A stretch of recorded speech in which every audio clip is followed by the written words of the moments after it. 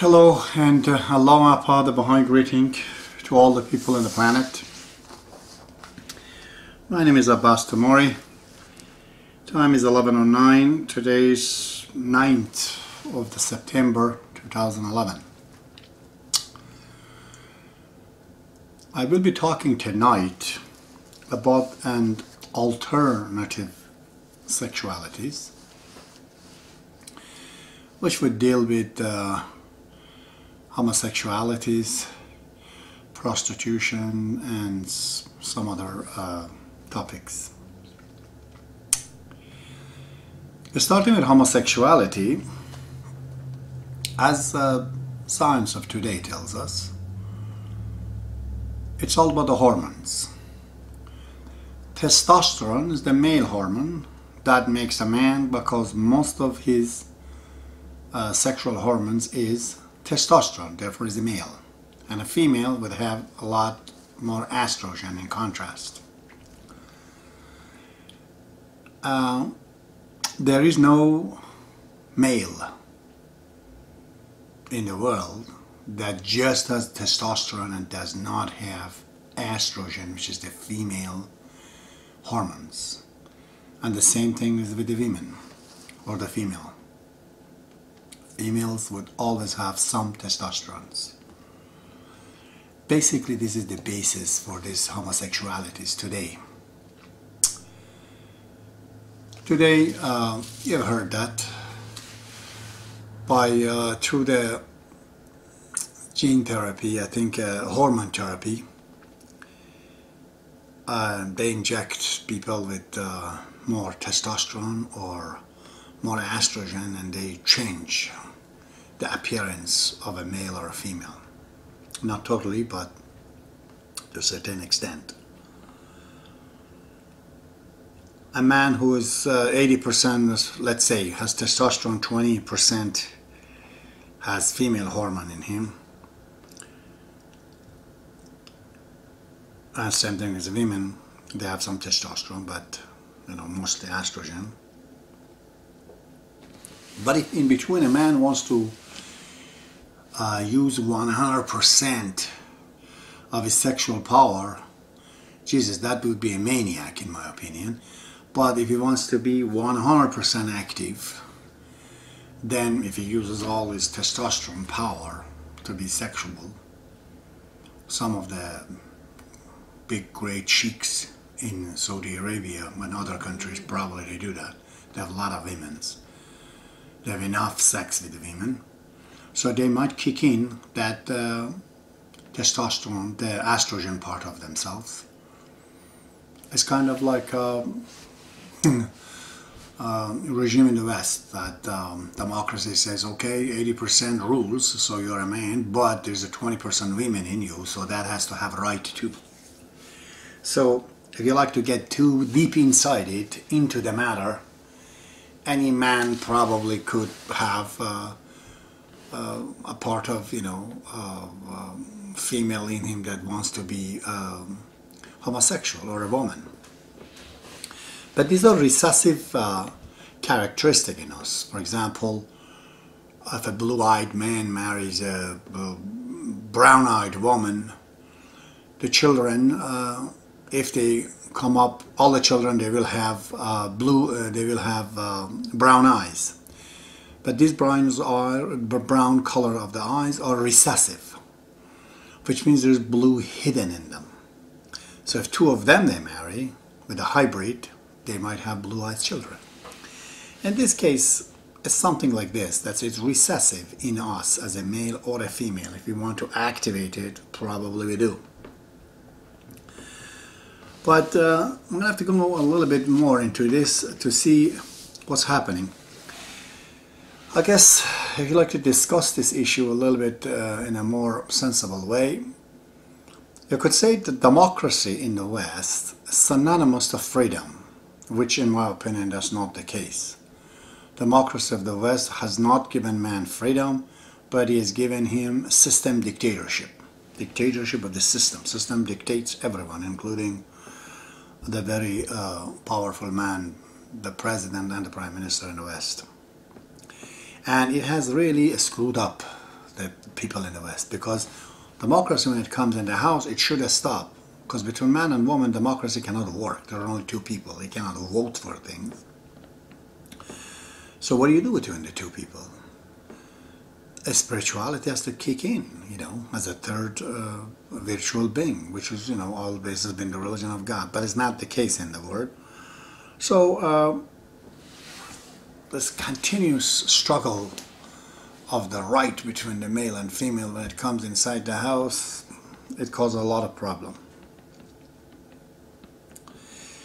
The West laws trying to protect the weaker, which is the women classically, has gone too far.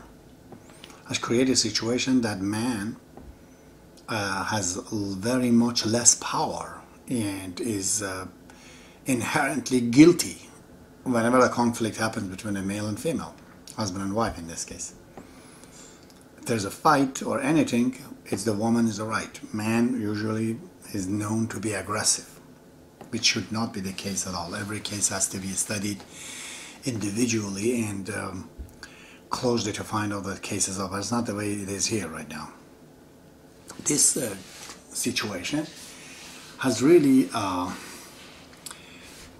frustrated the many men that I know, that they just either given up on the sex or they have used an alternative of alcohol and drug substance and abuse, because when they want to go with a woman, they're always afraid. Even they take the woman in their house, anything, she could charge, she could have sex and later on say, oh, I didn't want to. So this is what I've been told by many men, and they're afraid of it. So that could put a damper on the 80% of the testosterone of the man, because he can't do anything about it. It's just too much red tape involved. So he tries to discover that 20% probably of estrogen, and that's why they start to incline themselves toward the homosexuality. You see? Otherwise, it does not have a real root in many, many cases. Of course, there are several cases, many cases, in which there's a hardware problem, like a plumbing problem. Really, truly, these people are not male and female by definition. Their sexuality is a little bit different story about them. But the way it is being exaggerated in the West is all because of this frustration of man towards the women in order to get them attracted and whatnot. The women also that have become stubborn and in many cases cruel, they've learned this and they like it because now the men are afraid, and that has turned them into a very rough characters that are mostly of male characters. It's kind of the software is female. As a male, software is a male software that is installed on a female software. The woman bodily is a woman, but it should be a man, sort of. This has been, forecasted by Baha'u'llah. He says that in the Kitab Aqdas, the whole system in the world, the whole equilibrium will be shaken because of not accepting his cause, because of not accepting the scientifically right path, the way that we could become normalized. We are not accepting that. Then the whole thing is shaken. They said the whole equilibrium is gone. So much so that it is like an earthquake. It's cracked the houses, gone right through the character of the men and the women, and they don't know if they're a man or a woman sometimes. So the world at this time is kind of sick, and it's lost its equilibrium, like it has vertigo. It just, goes this way, that way, tumbles. We don't know. This balance is basically gone because they have not accepted Baha'i Faith. So up until such time that Baha'i Faith engulfs the world, Baha'i government comes in effect, and people get trained really. They grow up within a Baha'i community from the scratch. And this kind of a disease and sickness will go on. So today the homosexuality in general, not specifically saying that, but in general, is really is an abnormality, or it's a reaction towards what people don't like. And we should not, as a Baha'i, to stress on that too much, because nobody is perfect. To me, smoking, drinking, or anything that harms your body is abnormal just as well. How about somebody who likes to live the life goes and hurt himself? If it does, there's a problem. And that's what smoking and drinking and lots of other things do to us. Even bad food and bad eating. So in between, then is the situation that now we like to go, some of us anyways, to distinguish and say no, to sleep around with thousands of women, it's okay. But being homosexual is really perverted. No, they're both perversions. Okay? You like to choose this perversion, the other guy likes to do the other perversions. To me, to be on cocaine and drug abuse and a lot of other things, violence, just as bad. It's all perversions. It's all abnormality. It's all lack of balance, lack of equilibrium. So in between, they're asking me to, be the judge. Which bad is better? Bads are bad, or wrongs are wrong. It's like two snakes are eating each other. Which snake is better? They're both bad. You see? Bush attacks Saddam. Is Bush better than Saddam, or Saddam is better than Bush? They're both doing mistakes. You see? I can't choose between them. So, homosexuality is abnormality. So is drinking. So is a lot of other things that we do. I'm not going to choose between which one is better than the other one. But I want to say this though. We have to let go of these very superficial matters such as homosexuality. Because a homosexual can have all the attributes, spiritual attributes that Baha'u'llah wants him, such as kindness, such as bravery, even teaching the faith of God. So, somebody could teach faith of God and is smoking. The other guy who's learning is better to know that this guy knows the Baha'i Faith, but he can't act upon everything else, because we don't have a boss or an individual leader. We just inform each other what we know. None of us are a spiritual leader for anybody else. So, of course, as a Baha'i, we should not do these things, but at the same time, we have to understand Baha'u'llah says, do not judge. It's so important, the Baha'i Faith. And the Kitab-i-Iran says, at the time of death, the hour of death, like few seconds, a very a staunch believer might go to hell, and a very, very bad infidel might go to heaven in that few seconds. If that's the case, how can we really judge anybody? He says, no one knows his own end. We can't even judge ourselves. So we better stop judging and look at the reality. In my opinion, a homosexual has to be taught Baha'i Faith, and he can get engaged in teaching, and nobody's business to talk to him about anything. If anything, he has to be respected more and taken care of more and be more cared for. So, what do we do? If we see a man who lost his leg or is blind, we beat him up? No. We show more understanding towards them. Those are the situations that could have happened for us. So, otherwise we can't be a Baha'i. I'm telling you that right now. The tolerance, it's very scientific. We have to understand it. But I can tell you something else though. The person who is arrogant, the person who is jealous, the person who's cruel, these three things, cruelty, jealousy, and arrogance will not take you into the Baha'i Faith. Baha'u'llah says, if you're jealous, you will not come into my kingdom.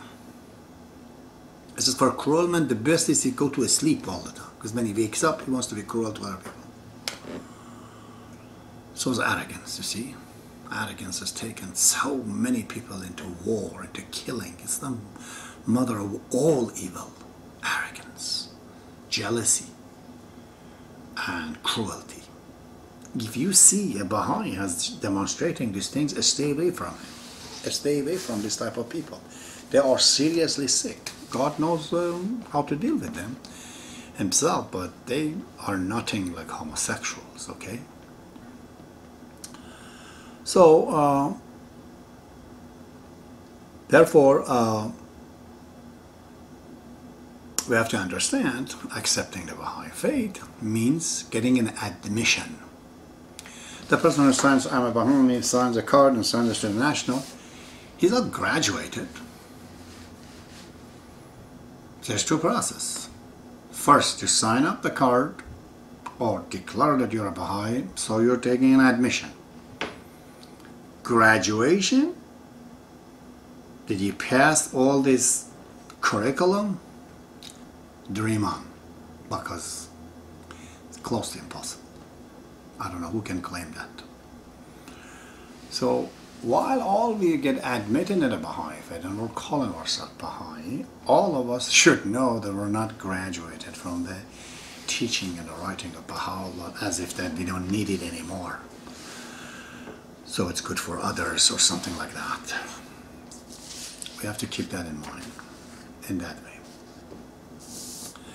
The second topic I want to talk is about the prostitutions. To me, mostly the prostitution in the East is because of poverty. In the West is mostly because of addictions. People are addicted, no money, they have to get their addiction responded. That's why they get into these things, generally speaking.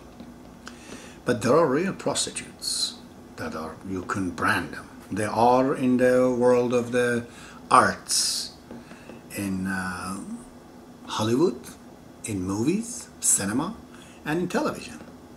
They have penetrated it, and they are doing a very, very good job of propagating it into the whole world. They have made people oversexed, sexaholic. It's all because of them. Something that's not big at all has become so big. The need towards the sexuality, it is so important that makes a person cannot even sleep. But all of it is like in the smallest sliver in the body. Smallest sliver goes into your skin, so minute. You can't sleep, you can't take shower, you can't even eat. But actually it's such a simple thing. If you get it out, it's done. I see so many people have this achievement deficit disorder. Every time I see a big, huge, expensive car, I know the man is suffering from lack of sexualities. Because that's how it demonstrates. The normal guys are putting their head down, they have their sex. Somehow you have to find it, and quite honestly, in the West, it's become so difficult that you kind of have to be like Michelangelo, learn how to custom make them. Women's are very difficult, maybe men too, but mostly women. Like this is my notice. That you got to get the chisel and take a lot of debris that has been showered like meteorites from Hollywood, from TV, from all the things on the poor women's. To get them cleaned up, you got to be seriously a technician in the Baha'i Faith. I've done it, I know what it takes. But you got to make them, then you can see underneath is a very beautiful being, you know. So, in my opinion, let me be quite blunt about this. Jesus Christ says, if you look bad at a woman, it's equal to you have that committed adultery. Baha'u'llah doesn't say that much. But if somebody intentionally wants to dress and adore herself or himself in such a way that it's all inviting, sexually inviting, because he wants to get attention of the other people. He is entering into the world of prostitutions. It's the biggest sin in the world. To get a 15 years old and 18 years old, a man who has no wife, no woman, no husband. Mostly it's the case with the men, usually, because they're attracted more to the body. Women are not like that, thanks God. But to get a man like this, I can't afford it, even to marry, getting intrigued, getting stimulated. It's committing a huge sin. Do not get involved with it. I'm an elder of God. I tell you, God knows very well about your intention. Every time they get attracted sexually and you're planned for it, and you're of course not going to give it to them, you are committing sin, something unforgivable, worse than adultery. Okay? So, but the reality is that sexuality is not like drinking. Drinking or smoking is something that you're adding to the work of nature and God. Sex is made by God. The organ is made by God. People do not get addicted to it in that way, you know. It's a, social addiction mostly. It's not substance addictions. It's not so much bad, the very act of it, that the consequences of it is. You can commit an act of sex and adultery without knowing that this man and woman, they might ruin their marriage because of it. Or you could say that it was very bad, you just had the final axe on it and killed it. The children, they may lose their mom and dad. There is so much can come out of the consequence of the act of sex, that this is why God has so much stressed on it, because it can cause a lot of damage to the spirit. Food and sleeping is not like this. Sex can damage the life of a lot of people. But if nobody gets harmed completely, very hard to say that. You have to investigate it. To completely adult with no connections to nowhere, they're committing sex. Powerless is as simple as they have to pay a fine. It's like a social mistake, basically. Just go pay fine. If you honestly couldn't marry, or whatever circumstances you fell into, it's not a big thing. So you can come back at it very easily. Baha'i says, and Kitab Aqdas, or complimentary on a tablet, it's called Questions and Answers. He said that if you marry a woman with a condition of virginity, and you found out on the night of the intercourse, marriage, you found out that she's not virgin. He says, okay, if it was conditioned to that, that marriage could be cancelled, revoked. However, he says, if you forgive, God will recompense you so much. See, God wants us to forget these things, if we could. The great things about it. Try to ignore it. Try not to pay attention to it. Cover it up. Don't make it so blameworthy. That's what Baha'i says. And I'm going to answer other questions, because a lot of people have asked me that in future. Okay, in a Baha'i government, in a Baha'i society, would there be prostitution?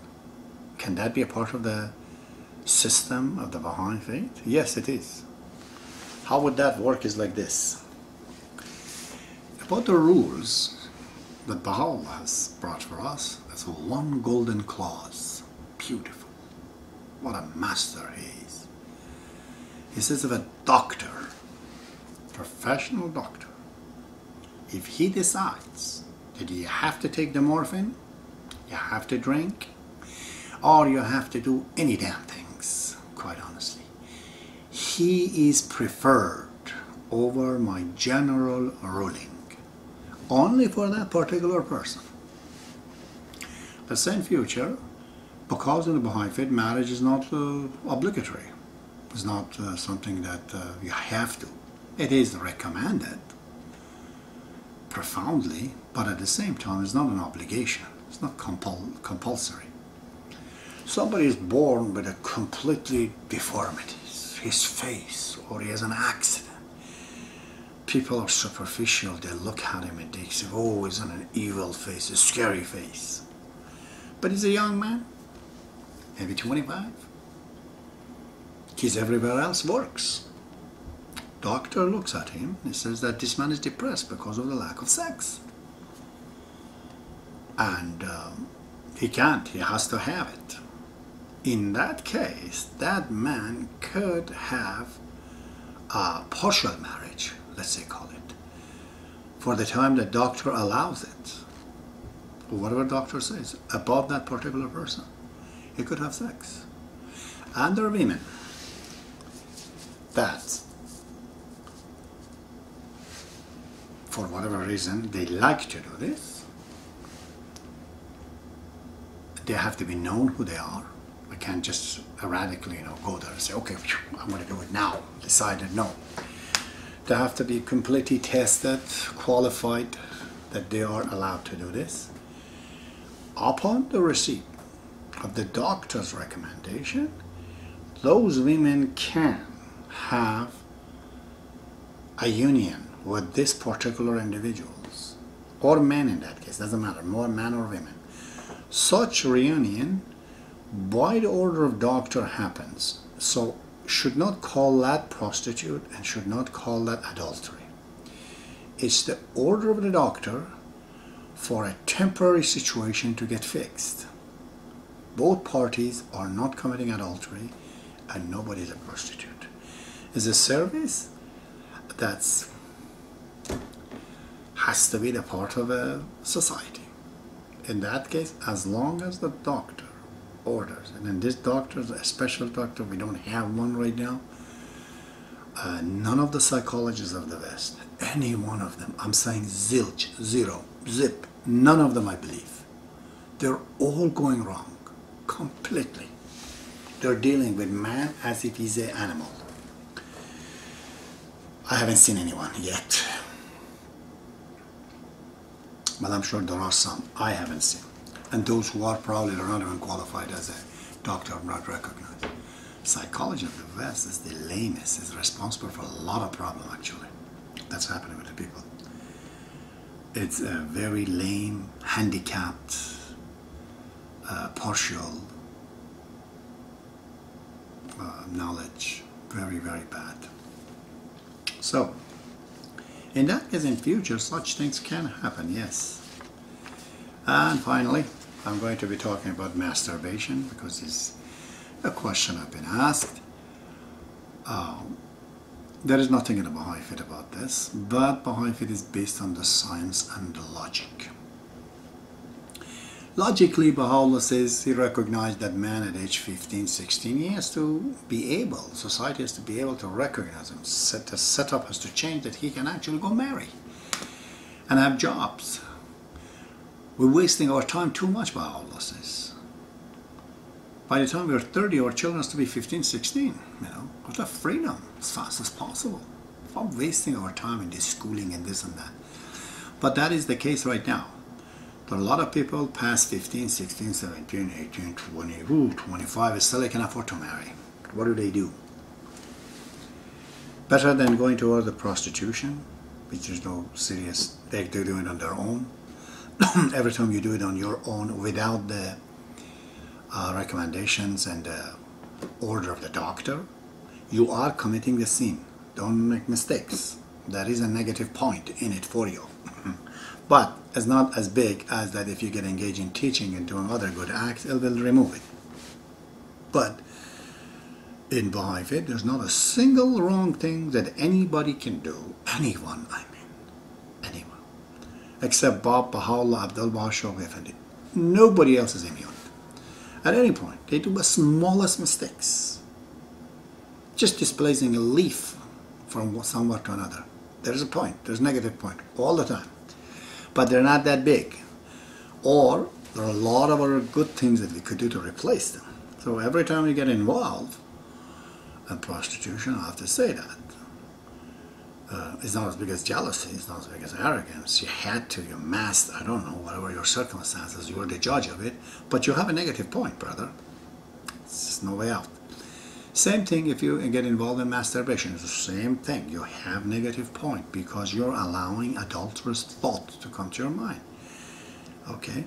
But yet, it is better than prostitution because there's no other choice. I've talking to one of the most pious Baha'i in India. He was telling me that he can't help it. He gets up in the morning and he has these crazy dreams that just has nothing to do with the faith or everything else, sexual dreams. And then he wet himself. He says, what do? I told him just go masturbate, to be honest with you. Because then you don't see these crazy dreams. And you don't wet your pants. Can't you marry? He says, I have no money.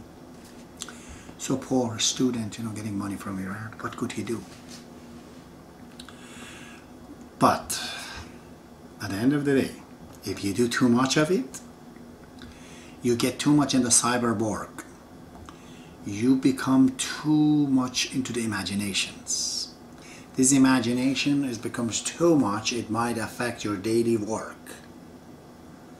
Then you live a different life. You must refrain yourself, abstain yourself from doing it. But if you had to, then do it. So the limit is zero, but sometimes you have to give in some negative point, in order to get some bigger points. So if 24 hours of the time your eyes looks at any woman or any man for that matter and you're getting excited, you have to do something about it. Best is marriage. You can't, and then, get engaged into self-satisfactions acts. If not, get into prostitution, which is very, very dangerous anyways, seriously dangerous. All right. I didn't like my talk tonight, but I have to cover everything. This was an alternative sexuality rather than what God wants, temporary measures, whatever.